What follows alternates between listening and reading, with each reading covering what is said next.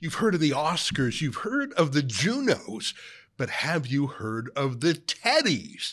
It is an award given out by the Canadian Taxpayers Federation, but it's probably not the kind of award you want to win. Here to explain what the Teddies are and who the winners or losers are this year is our friend Franco Terrazzano, the boss of the Canadian Taxpayers Federation himself. Franco, great to see you again.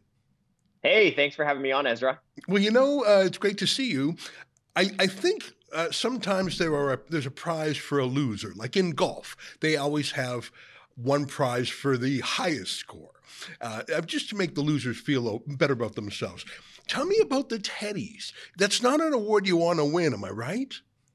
Yeah, you're absolutely right. So this was our 26th annual Teddy Waste Awards, where we give golden pig trophies to, the politician and bureaucrats who go above and beyond in wasting taxpayers' money with the funniest and worst examples of government waste uncovered over the past year. Now, the Teddies are actually named after a former federal appointee, Ted Weatherall, who back in the 90s had a raft of dubious expenses, including a $700 meal expense to the taxpayer for two. And remember, back in the 90s, $700. Nowadays, that'd be like, over $1,000.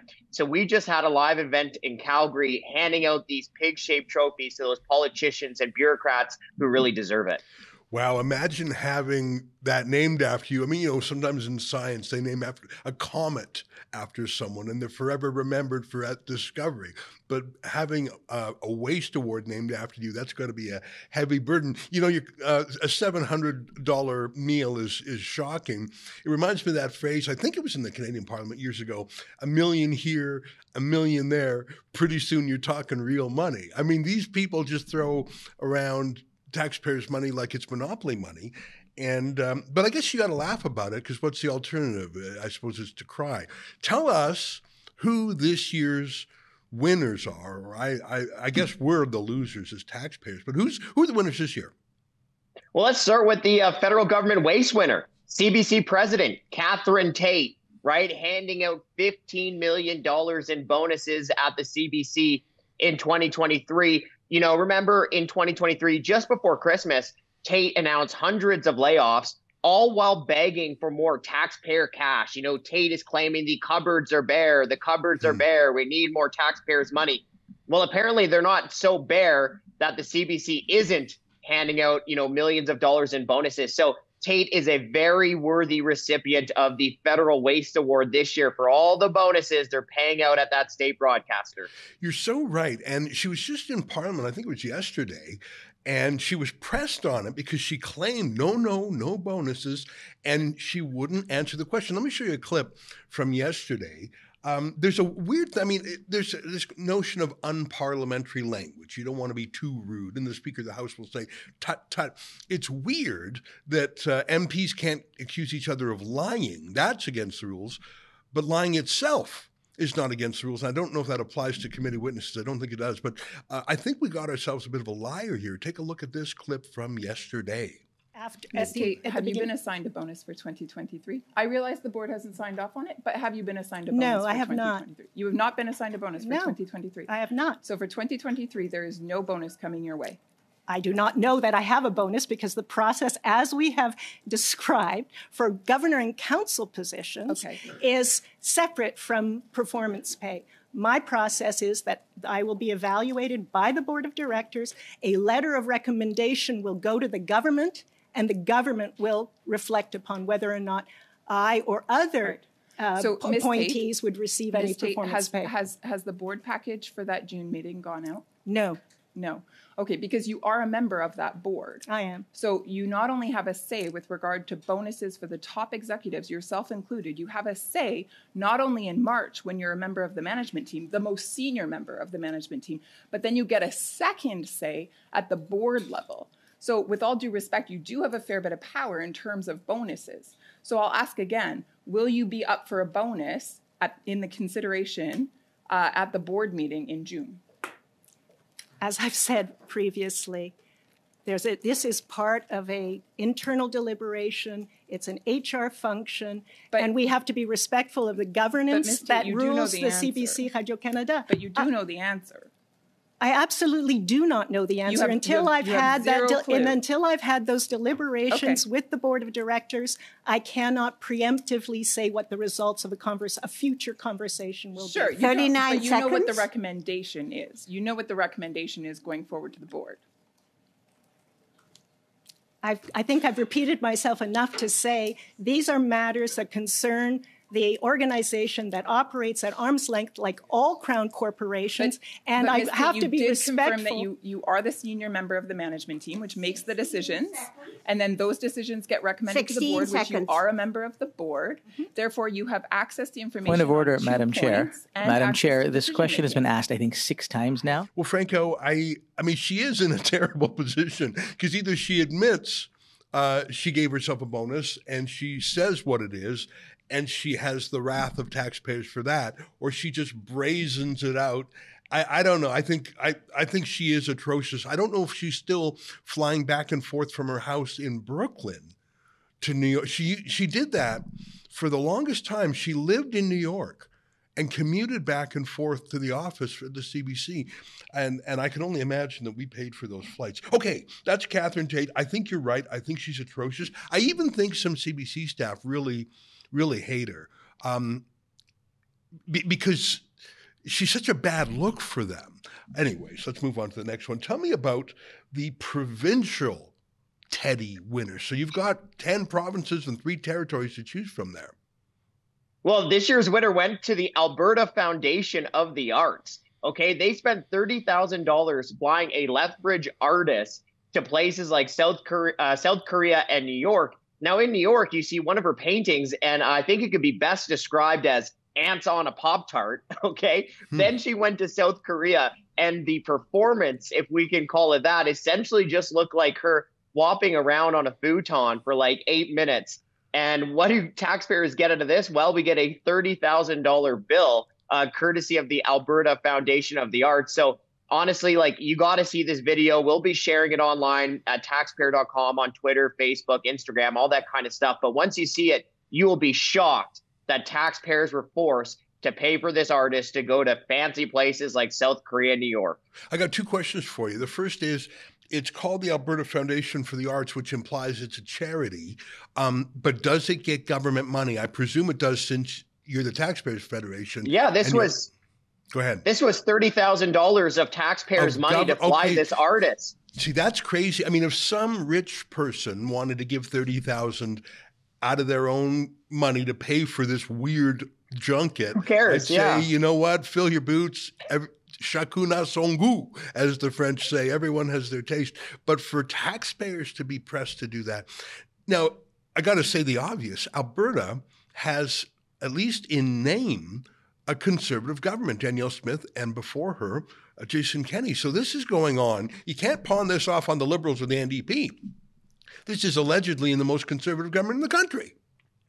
Well, Ezra, and this is just like the bigger problem when it comes to government waste more broadly, is that a lot of times you have the unelected bureaucrats that are running the show, right? Like, you have these politicians, even sometimes the best politicians, if we're being generous here, they may want to cut spending, but then you have so many unelected bureaucrats that are really running the show in government that are making these types of decisions. So what you got to do is you have to have the unelected politicians really go in there and clean house and totally rearrange who's making the decisions, right? So this is one of the problems we see all the time, is that you have these unelected bureaucrats spending buckets of taxpayer cash, essentially just looking for things to spend other people's money on.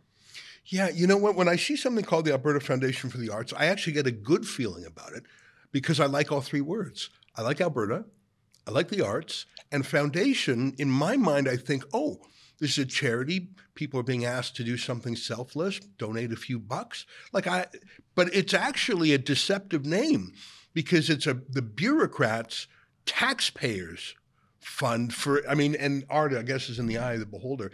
I think that if we wrapped up so many of these government charities and reduced taxes, people would give generously. I mean, historically, the arts always had private benefactors. The Renaissance itself, they didn't tax people in Florence. It was the patrons. It was the Medicis, a very wealthy family, who said, we want to be known forever, so we're going to make this eternal art. I don't think it was extracted from working people in Florence. I think if we encouraged a spirit of charity and reduced taxes to let people have a few extra bucks in their pocket, we would see charity naturally occurring. And by the way, people would be more insistent that their charity money was spent wisely, don't you think?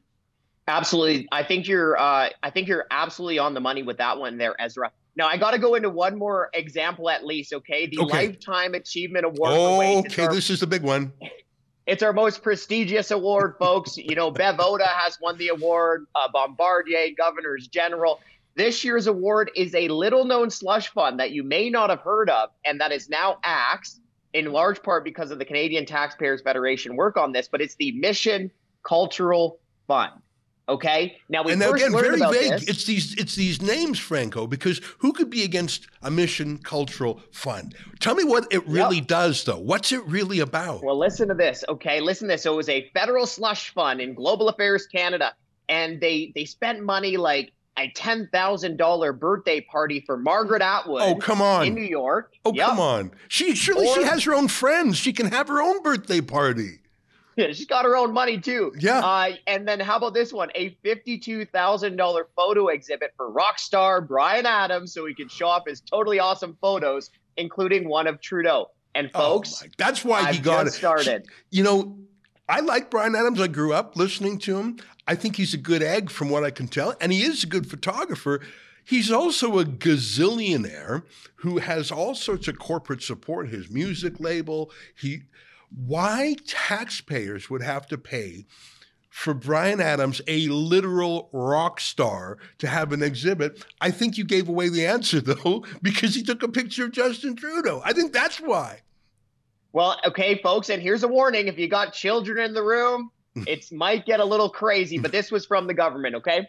They spent $8,800 on a sex toy show in Germany. $8,800 on a sex toy show in Germany. It gets worse.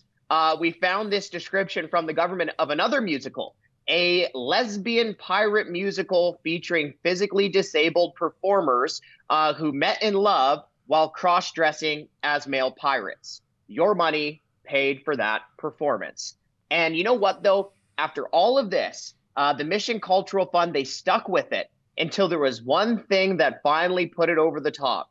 And what was the one thing that finally killed the Mission Cultural Fund? I don't want to even guess. I'm too scared to guess, Franco.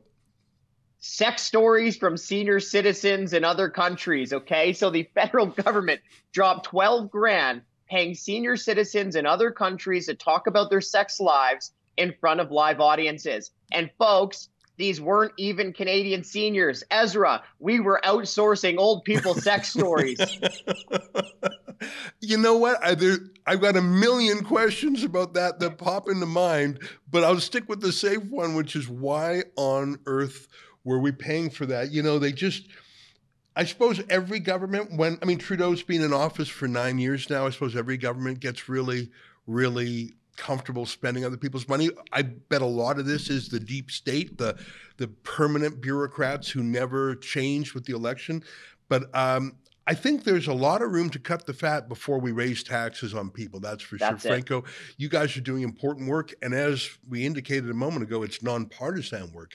What I like about you guys is you're willing to call out the overspending and waste of taxpayers' money, even and especially by conservative parties. And that's why people trust you, Franco, because they know you're not in anyone's pocket.